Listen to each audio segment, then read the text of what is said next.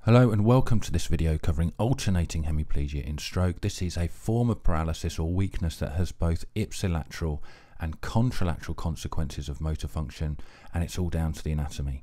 So should you come across alternating hemiplegia in stroke, then it's an immediate sign that there's an issue going on in the brainstem. So we've got our midbrain pons and medulla here making up the brainstem. We're going to use the oculomotor nerve as an example, drawing on its nucleus here unilaterally, and we can connect up the parts of the corticobulbar tract for its motor outflow.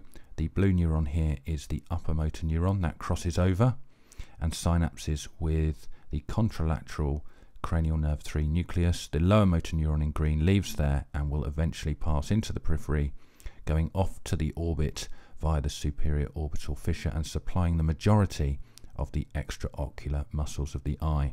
We now need to bring on our blood supply. This is the posterior circulation coming up the brainstem, also known as the vertebro-basilar arterial system. The vertebral arteries unite to form the basilar artery, and we get pontine arteries coming from the basilar artery, and that will eventually continue to connect with the arterial circle, known as the circle of Willis, to give off the posterior cerebral artery. But for now, we just need to worry about the basilar artery and the pontine arteries supplying regions of the pons. So now we need to draw on our corticospinal tract. That's now coming on in yellow.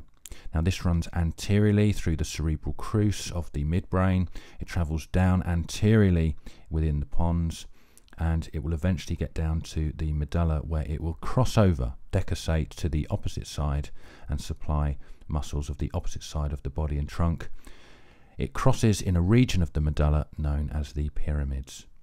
So what we'll see here is that if we were to have a lesion from a stroke, maybe, unilaterally, that affected the cranial nerves that have motor functions, and in this case we're using the example of cranial nerve number 3, the oculomotor nerve, we are going to have ipsilateral problems with the cranial nerve in question, cranial nerve number 3 in this example, and we are going to have contralateral deficits of function related to the corticospinal tract. So corticospinal tract function equals contralateral weakness or paralysis, while the deficit of function associated with the cranial nerve 3 in this example means we would have ipsilateral weakness or paralysis of a number of those extraocular eye muscles.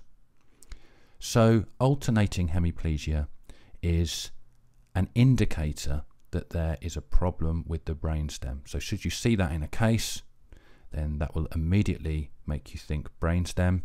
There will of course be a number of other symptoms alongside alternating hemiplegia, but often hemiplegia is a component of brainstem stroke syndromes.